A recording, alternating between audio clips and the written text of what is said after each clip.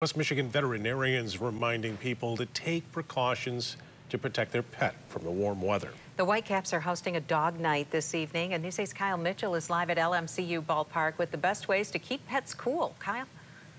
Sue and Brian, Dog Day is just getting underway here at LMCU Ballpark. That game against the Dayton Dragons starts about a little over an hour from now. Now, vets say taking your dog out in the evening can help when it's cooler, but there are some precautions you need to take.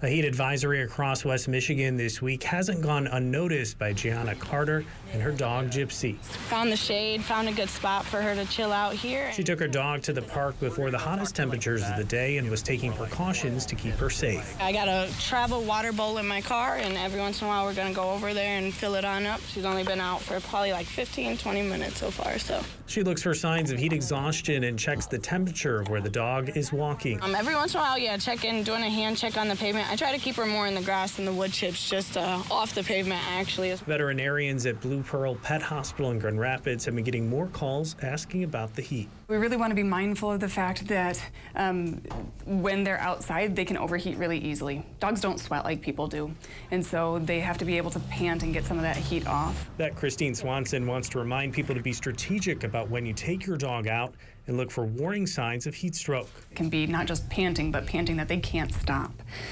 where they're becoming really lethargic or very tired and not responding to you and getting up the way they usually would. Sometimes we can see vomiting. In the worst case scenario, those bright red lips and lining of their mouth can start to turn more purple, and they're not getting oxygen to their tissues the way they really need to. You should also be careful getting to your destination with your furry friend.